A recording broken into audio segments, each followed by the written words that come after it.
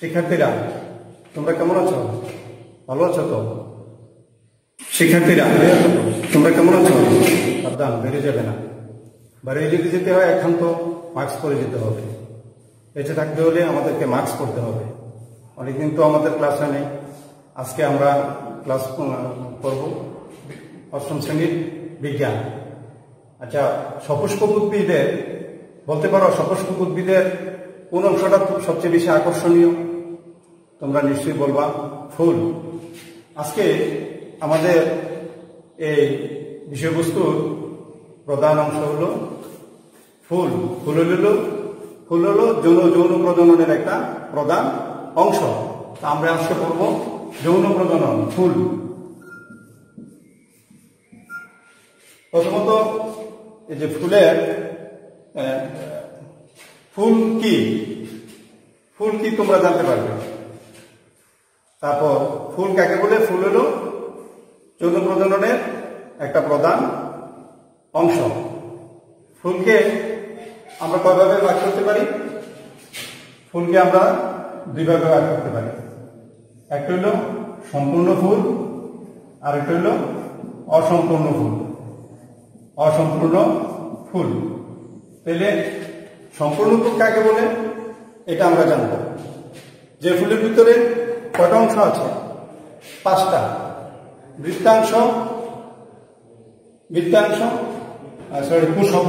পুষ্প, বৃতি, পুংকেশর এবং স্ত্রীকেশর। বৃতি, দল, পুংকেশর এবং স্ত্রীকেশর আর পুষ্পাক্ষ। এই 5টা অংশ যে সকল ফুলের ভিতরে থাকে সেগুলোকে বলা হয় সম্পূর্ণ ফুল। আর এগুলোর ভিতরে এই 5টা যে অংশের ভিতরে থাকে না সেটাকে বলা হয় অসম্পূর্ণ ফুল। যেমন সম্পূর্ণ ফুলের ভিতরে জবা একটা সম্পূর্ণ ফুল। অসম্পূর্ণ ফুল যেমন ধরো কুমড়া, তারপরে লাউ ইত্যাদি ফুল হলো অসম্পূর্ণ ফুল।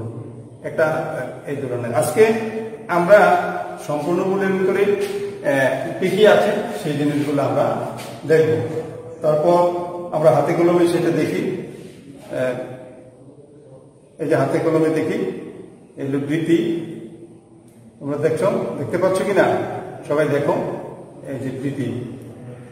এগুলো সবুজ অংশটা হলো বৃতি, এই যে অংশটা হলো বৃতি হলো এরকম অংশ। 1 2 3 4 5 এরকম অংশটা হলো বৃতি। এটা হলো বৃতি। তারপর বৃতি, তারপর হলো দল। এই যে জবা ফুলের যে অংশটা আছে এরকম লাল অংশটা, সেটা হলো দল।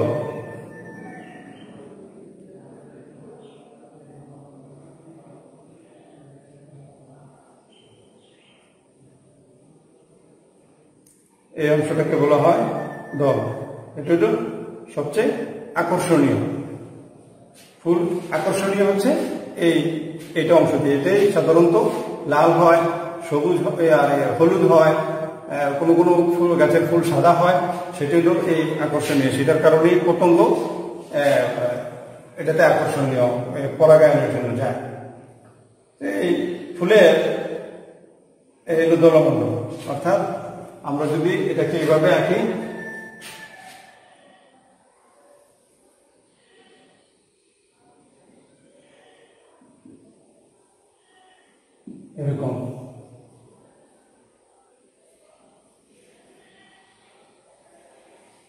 এরকম দুইটা, তাই না? এরকম 5টা অংশ নিয়ে এলো দলাংশ।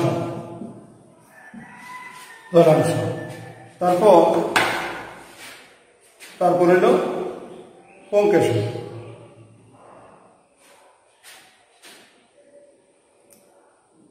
এই যে এই অংশটা হলো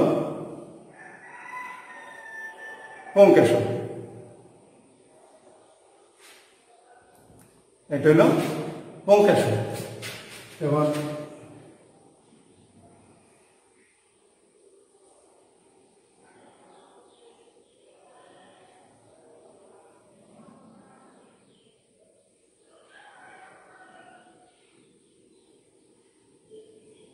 এই হলো পুংকেশর।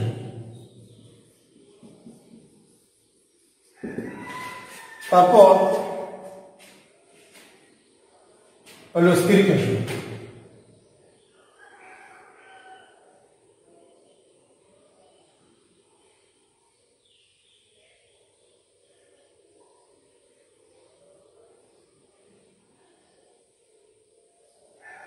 এটা হলো স্ত্রীকেশর।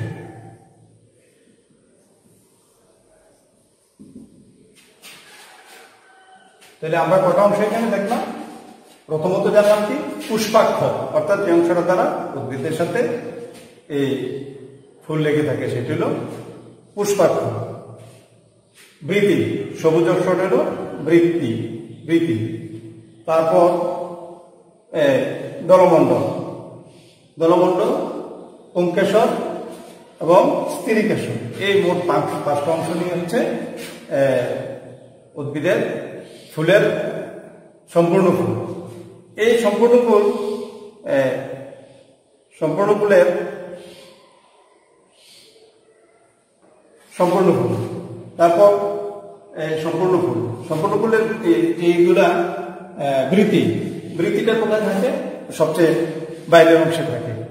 এটা হলো ফুলকে আঁকড়ে ধরে রাখে, যাতে ফুল বাইরের আঘাত থেকে, ঝড় থেকে, তারপর প্রাকৃতিক যত মানে ইয়ে আছে সেটা থেকে এটাকে বাঁচিয়ে রাখে।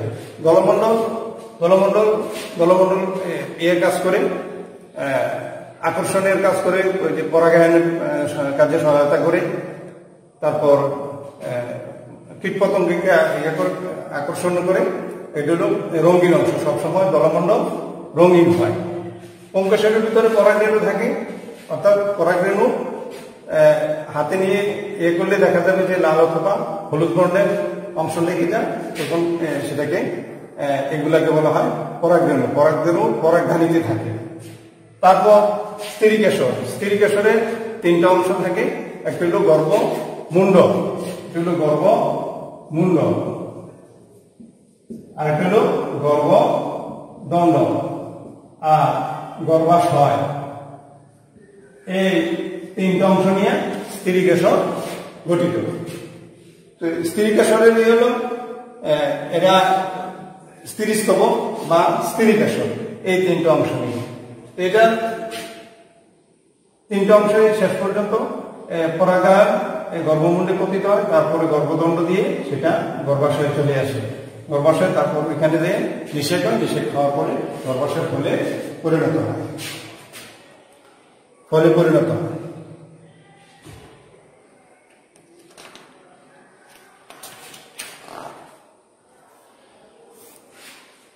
আচ্ছা, এটা হলো ফুল। তারপর এটা সম্পূর্ণ ফুলের বিভিন্ন অংশ, আমরা এই অংশটা পড়লাম। তারপর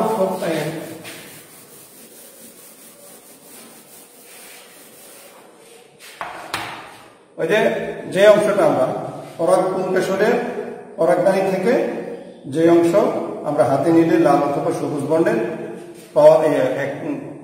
বিচির মতো দেখা যায়, সেগুলাকে বলা হয় পরাগায়ন, আর সেগুলাকে বলা হয় পরাগরেণু। তো পরাগায়ন এখন আমরা করবো উদ্ভিদের পরাগায়ন। বিষয়বস্তু হল পরাগায়ন। পরাগায়ন কি? পরাগায়ন হল যখন একটা ফুলের পরাগরেণু, যখন একটা ফুলের পরাগরেণু অন্য একটা ফুলের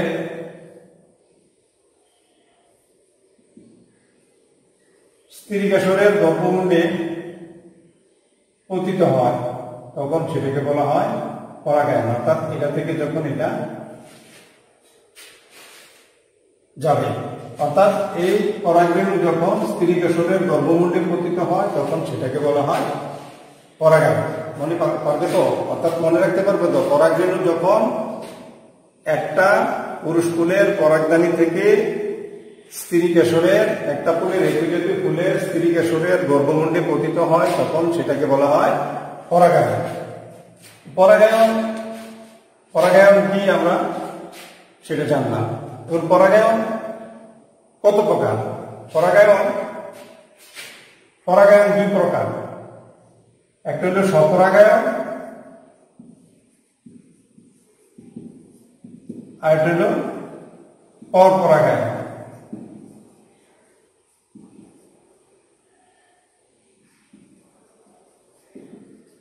স্বপরাগায়ন একটা গাছের ভিতরে একই গাছের ভিতরে যখন একই জাতীয় ফুলের ভিতরে যখন পরাগরেণু স্ত্রী কেশরের গর্ভমুণ্ডে পতিত হয় তখন সেটাকে বলা হয় স্বপরাগায়ন। ধরো আমি একটা চিত্র এঁকে তোমাদেরকে বোঝাচ্ছি,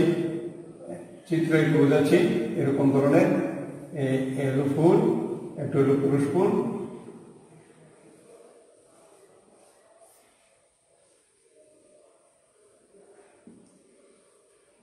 এই পুরুষ ফুল থেকে স্ত্রী ফুলে যখন আসবে তখন সেটা হলো স্বপরাগায়ন।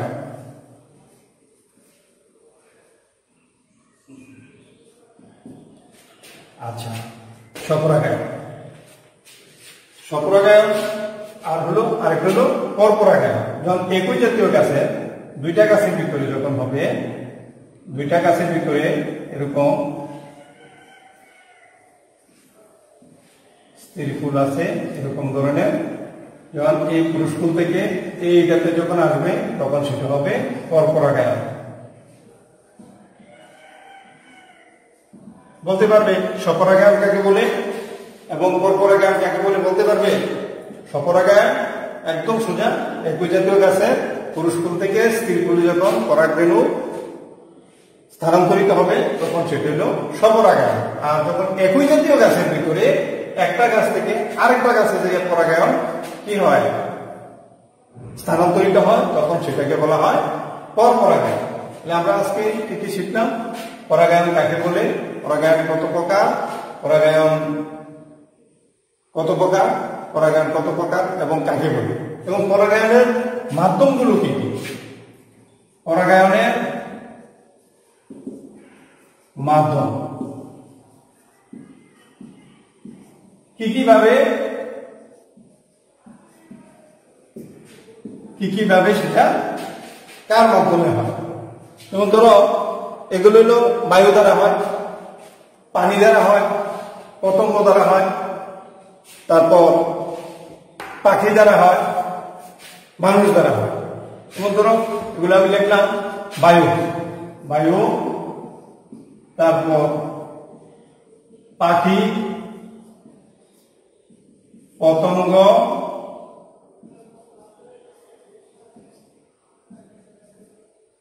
বায়ু, পাখি, পতঙ্গ, বাতাস, পানি, তারপর মানুষ, প্রাণী,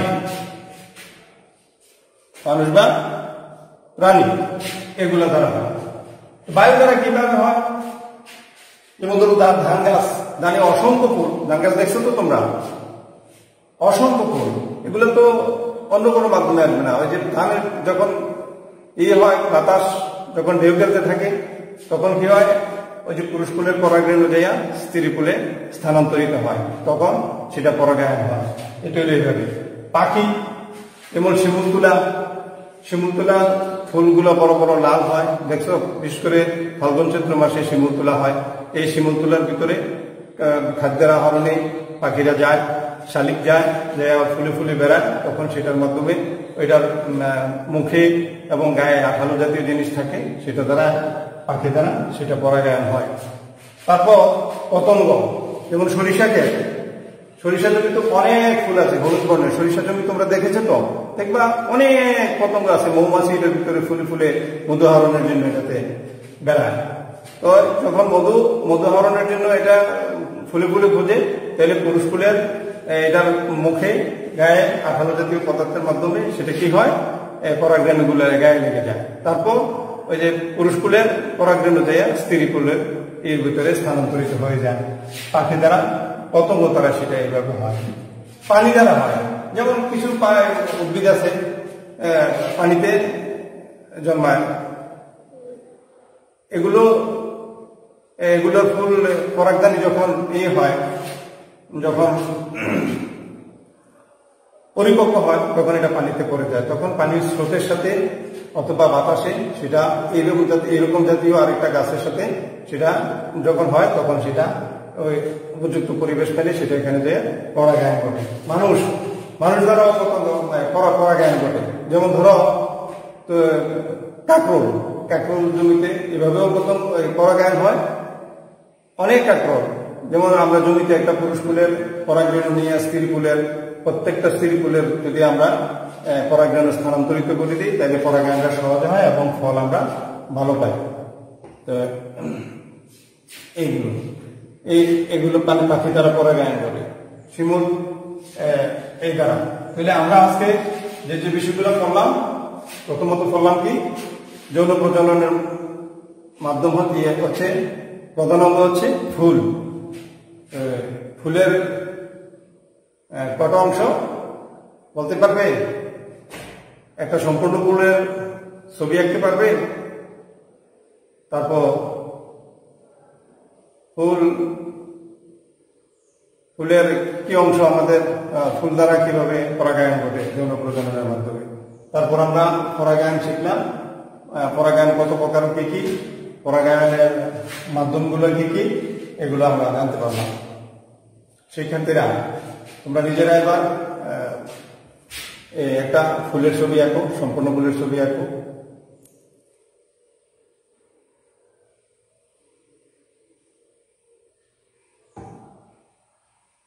আঁকতে পারছো?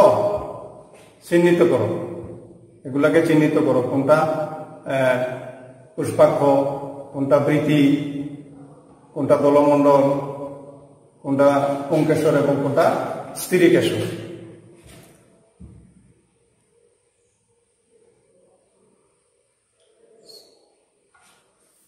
চিত্রাঙ্কন করছো? তাহলে আমাদের দ্বিতীয়ত আমরা বললাম কি পরাগায়ন কাকে বলে। পরাগায়ন কাকে বলে তোমরা বলতে পারবে তো?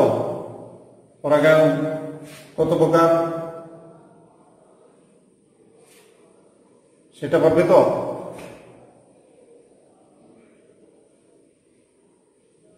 স্বপরাগায়ন ঘটে এরকম একটা উদ্ভিদের নাম পছন্দ দিই, বলো তো কি? বা পরপরাগায়ন ঘটে এরকম ধরনের, তাহলে পরাগায়নের মাধ্যমগুলো কি কি বলতে পারবে?